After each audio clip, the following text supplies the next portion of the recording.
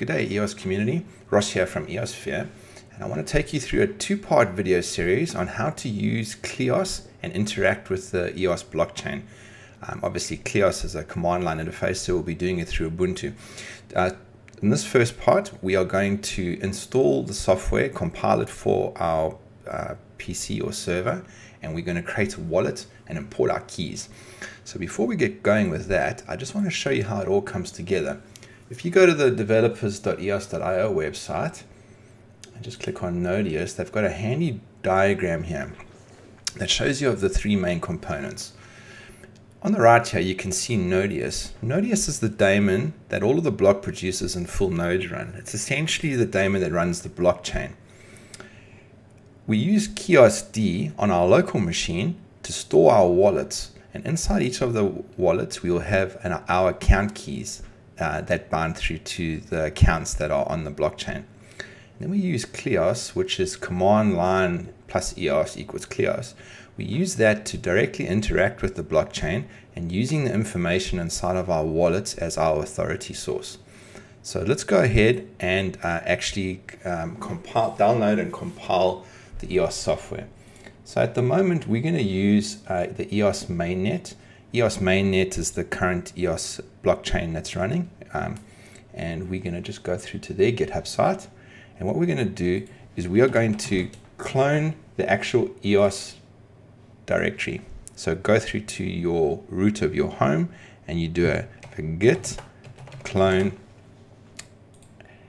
and just grab it. And now when you press enter, it'll clone into a directory called EOS. Right. Now I've already done that just to make it a little bit faster, but we're still going to go ahead and try and compile. I'll show you. The next thing we want to do is check out the appropriate version. There are multiple versions available, and at the moment if you click on releases, you can see the latest one is mainnet-1.0.8. So we're going to do a git checkout mainnet 1.0.8, and then we need to ensure that we do a recursive update of all of the other repositories.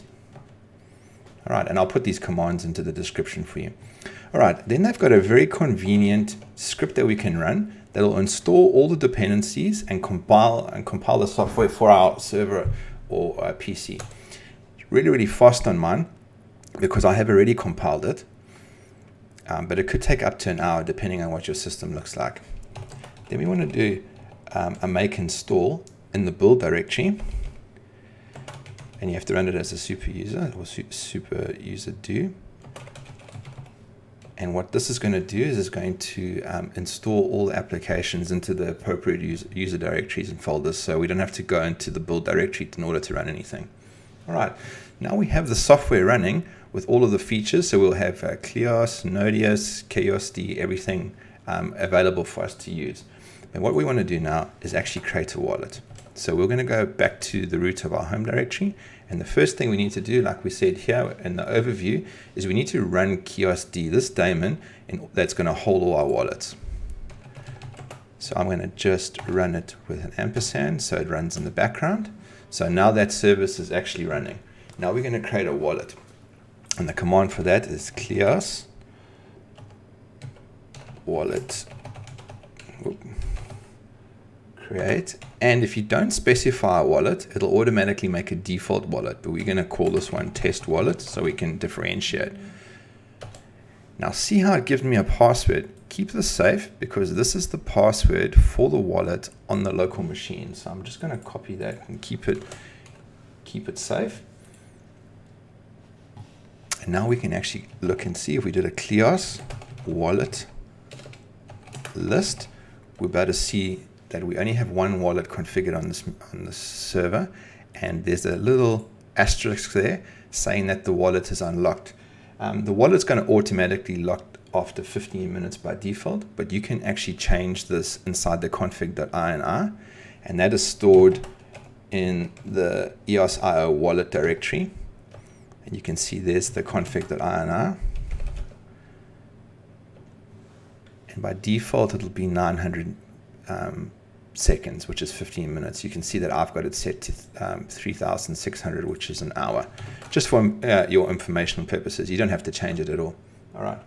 Now that we've got a test wallet and we know that the wallet is unlocked, wait, let me just show you how you unlock it. So it'll be CLEOS wallet unlock, and then you would have to specify the wallet that you wanted to unlock. And let me just grab that password, and it's going to say that it's already unlocked. I just wanted to show you the command. So it's already unlocked, so that's great. Now we've got a wallet. It's a blank wallet. It's got no keys inside of it. So what we need to do is actually import a private key that from the EOS mainnet, and that is already on the blockchain that we can interact with, right? So I happen to have a little test one here. Remember, this is your private key, and the command to import the key would be CLEOS wallet. CLEOS wallet import, and we're going to import it into the test wallet and the private key. And just make sure you get your syntax correct. And now that private key has been imported into that wallet, ready for us to run some CLEOS commands on the blockchain using that information as an authority.